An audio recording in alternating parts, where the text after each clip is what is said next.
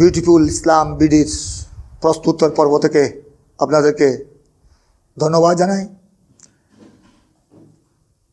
আরেকটি প্রশ্ন এসে গেছে, ভুলবশত কিছু খেলে অথবা ভুলবশত পেট ভরে খেয়ে ফেললে রোজা হবে কিনা।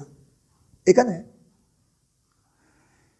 মিশকাত শরীফের মধ্যে কিতাবুস সওম রোজা অধ্যায়ে হাদিস রয়েছে। সহিহ বুখারী শরীফও সৈয়দুল ইমামে আবু আবদুল্লাহ মুহাম্মদ বিন ইসমাইল বুখারী রাদিয়াল্লাহু তাআলা এই হাদিস বর্ণনা করেছেন। মুসনাদে আহমদ থেকে শুরু করে সহিহ মুসলিম, সহিহ ইবনে হিব্বান, জামে তিরমিজি, সুনানে আবু দাউদ, সুনানে নাসাই, সুনানে ইবনু মাজা, প্রায় হাদিস গ্রন্থে কিতাবুস সওম রোজা অধ্যায়ে এই হাদিস রয়েছে। রাসূল পাক সাল্লাল্লাহু তাআলা আলাইহি ওয়াসাল্লাম ইরশাদ করেছেন যে তোমরা যদি রোজা অবস্থায় ভুলে কিছু যদি খেয়ে ফেলো, কিছু পানাহার যদি করে ফেলো ভুলবশত, এটা সামান্য হোক বা পেট ভরে হোক, ভুলবশত যদি খেয়ে ফেলে স্মরণ পড়ল আমি তো রোজাদার, সাথে সাথে পানাহার ত্যাগ করতে হবে। ভুলবশত সামান্য খেয়ে ফেললো অথবা পেট ভরে খেয়ে ফেললো, তার রোজার কথা স্মরণ নাই, কিন্তু স্মরণ হওয়ার সাথে সাথে ওই মুহূর্তেই পানাহার ত্যাগ করতে হবে।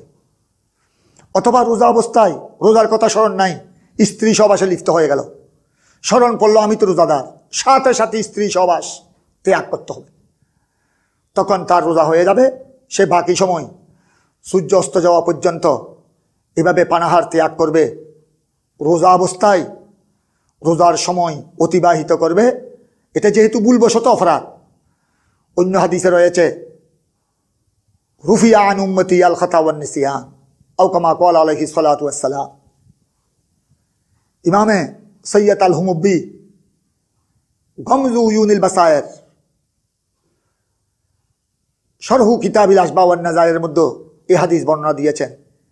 রাসূল পাক সাল্লাল্লাহু তাআলা আলাইহি ওয়াসাল্লাম ইরশাদ করেছেন, আমার উম্মত থেকে খতা এবং নিসিয়ান ভুলবশত অনিচ্ছায় যা ভুল হয়ে যায়, অনিচ্ছাকৃত, আল্লাহ তাবারক ওয়া তাআলা এগুলি মাফ করে দেন।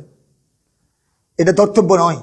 তো সুতরাং রোজা অবস্থায় যদি কেউ ভুলবশত কিছু খেয়ে ফেলে অথবা পেট ভরে খেয়ে ফেললো, স্মরণ নাই, কিন্তু স্মরণ হওয়ার সাথে সাথে ওইটা ত্যাগ করতে হবে, পানাহার ত্যাগ করতে হবে।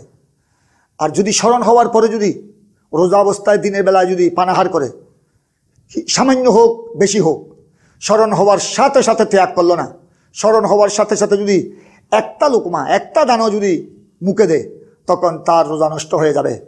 অবশ্যই তাকে কজা দিতে হবে, আল্লাহর কাছে মাপ চাইতে হবে, ক্ষমা প্রার্থনা করতে হবে। তবে ভুলবশত, অনিচ্ছাকৃত ভুলবশত যদি রোজা অবস্থায় কিছু খেয়ে ফেলে বা স্ত্রী সহবাসে লিপ্ত হয়ে যায়, স্মরণ হওয়ার সাথে সাথে সে ওই পানাহার স্ত্রী সহবাস ত্যাগ করবে।